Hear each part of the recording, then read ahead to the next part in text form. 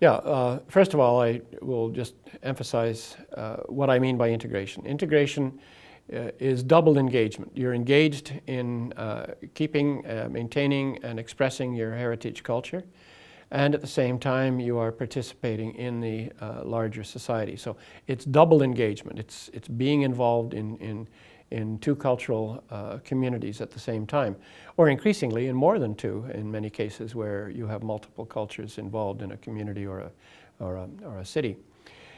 Why does this particular strategy lead to more positive psychological and social outcomes?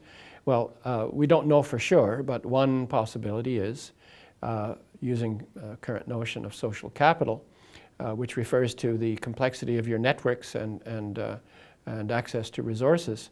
People who are involved in two cultures have an opportunity to expand their horizons. They have an opportunity to gain resources from two or more cultures. They have an opportunity to grow by learning two languages or two cultures.